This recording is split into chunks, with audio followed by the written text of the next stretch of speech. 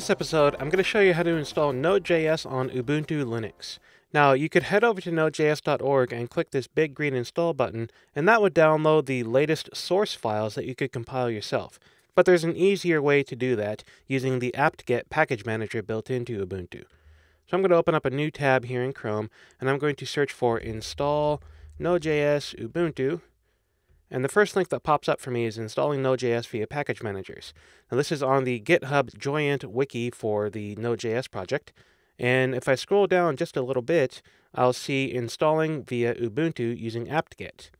Now you could just go ahead and say sudo apt-get install Node.js, but you'll get an old version if you do that. What you want to do instead is use these additional commands to add a new PPA repository and then update and install from there.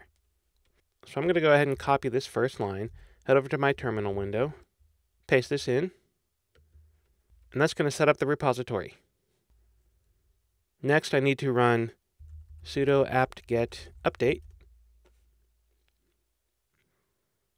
and that will download everything, all the latest versions of all of the different packages in sudo apt-get. Now I'm going to head back over here, and I'm going to copy and paste this line because there are several different packages that we need to install, including some compilers. Copy that. Head back over here, paste,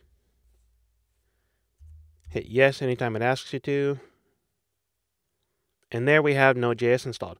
Now I had some of the previous packages and dependencies installed already, so it didn't have to download everything for me, so that might take a little bit longer for you.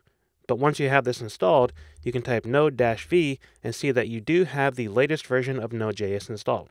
In my case, it's version 0.10.26, but you might have a different version when you install it. From here, you'll be able to run Node.js command line apps, web apps, and more, which we'll get to in the next episodes.